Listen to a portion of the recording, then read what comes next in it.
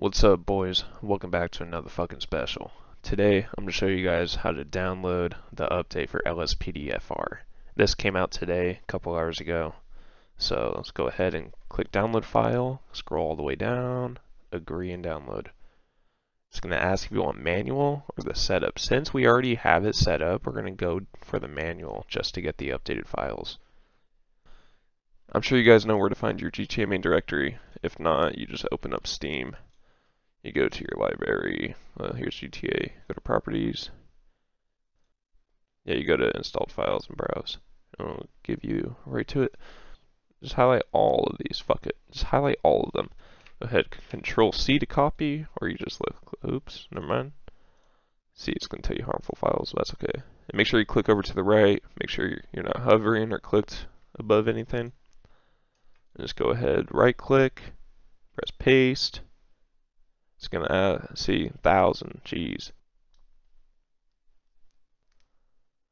See right here, it says replace. Go ahead, click that. And we are done. Let's go ahead and open these folders. As you can see, everything's still in here, that all your mods and everything that you have. Now, see here, 6/15/2023. Now this has changed. If you guys have your Rage, down here on your taskbar or on your homepage at all, you're going to want to remove it by just clicking on it and then unpin. But then you can repin it because this is the updated version. You're going to have the old version on your taskbar and home screen. You're going to want to come to Script-Hook-V and download the newest update. Open the file.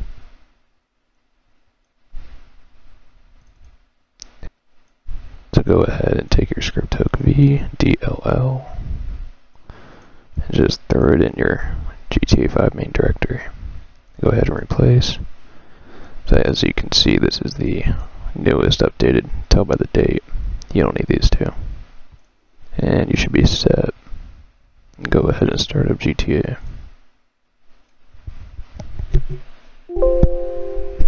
And go ahead and press yes.